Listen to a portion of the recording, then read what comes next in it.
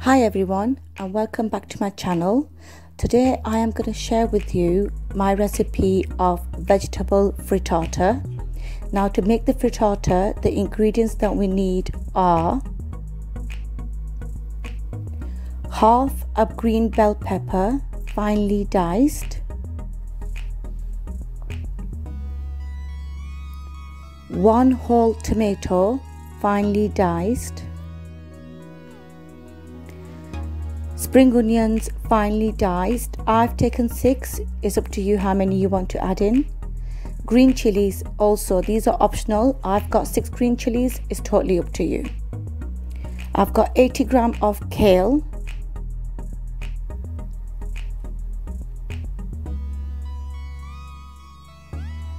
and I also have 80 grams of spinach. Now, with my spinach and kale, I buy them fresh from the supermarket, put them in the freezer, and once they are frozen, I actually, whenever I need them, I take them out and I just crunch it up, wash it and just use it. It just saves the time for cutting and chopping. So let's get started. We also need eggs. I've got 8 eggs. Now, with 8 eggs, you can make enough frittata for 6 people. But if you want to use 4 eggs, that's enough for 2 to 3 people. So let's get started. First of all, in a non-stick pan, I'm going to add in 2 tablespoons of olive oil. Now, you have to use a non-stick pan. So first of all, I am going to saute my spinach and my kale.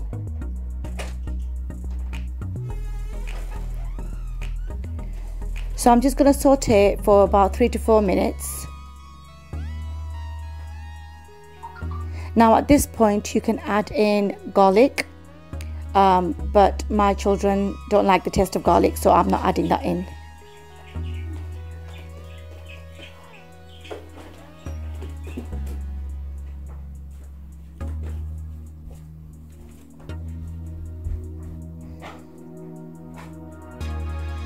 So now that after 3 to 4 minutes my spinach and kale are sauteed, I'm going to take it out in a bowl, and I'm going to use the same frying pan to actually make my frittata. So let's get the ingredients ready for the frittata. So in a bowl, I'm going to crack up 8 eggs.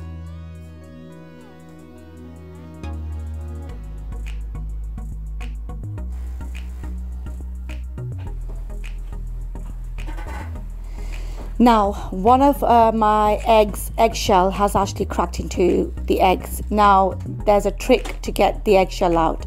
You can try all day with a spoon, but you won't be able to get out. So I've rinsed 1/2 of my eggshell, and I actually dipped it inside the bowl.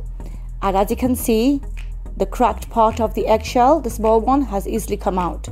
So that's a tip that will come in handy. So now I'm going to add in the spices. I've added in a whole teaspoon of salt, 1 whole teaspoon of red chili powder. Now, red chili powder is optional. You can add it. If you don't want to add it, you don't. I'm also going to add in crushed chili flakes, a pinch of them, and that's also optional. And I'm also going to add in 1/2 teaspoon of freshly ground black pepper. Mix it all together. So now we're going to whisk our eggs.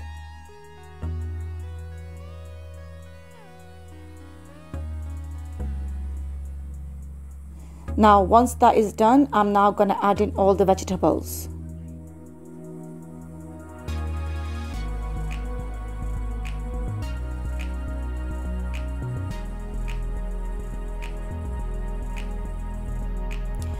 Now I'm going to mix the egg again with all the vegetables inside. Mix it well. So this is what the mixture looks like once it's mixed. So now in the same frying pan, I'm going to add in 2 tablespoons of olive oil. I'm going to spread it around.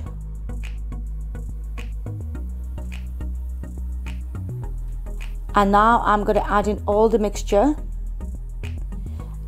and I'm going to spread it around equally. And we need to cook our frittata on a medium heat, 3 minutes on each side.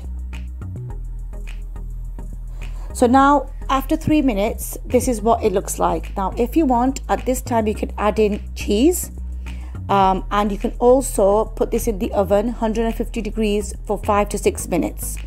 But I'm not going to do that. I am going to show you a different way, the way that I do my frittata.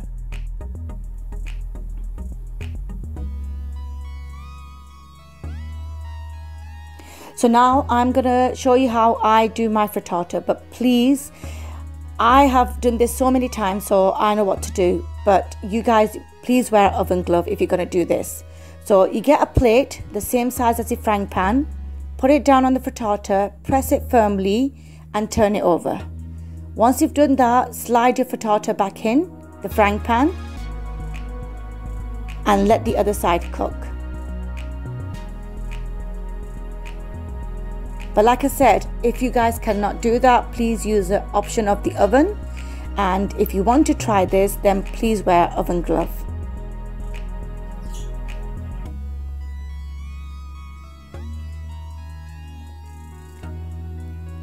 So now I'm going to press my frittata down, and that is because any uncooked egg which is sat in the corner or anywhere, that will actually come on the top of the frittata.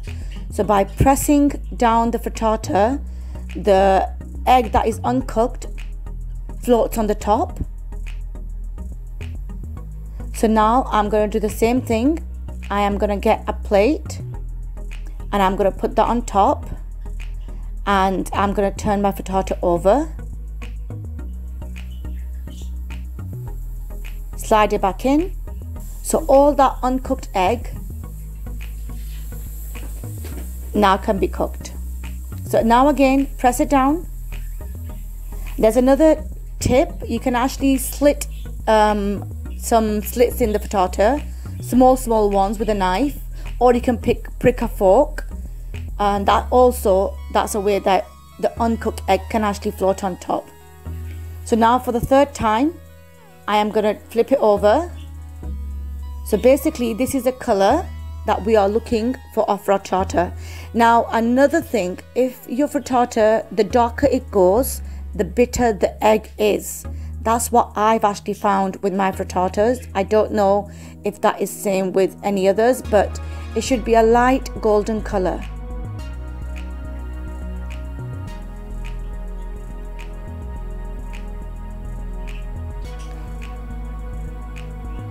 So now after 3 minutes, I've taken the frittata out. I've used the same technique with the plate, and I've put it on my chopping board. So this is the final look of my frittata.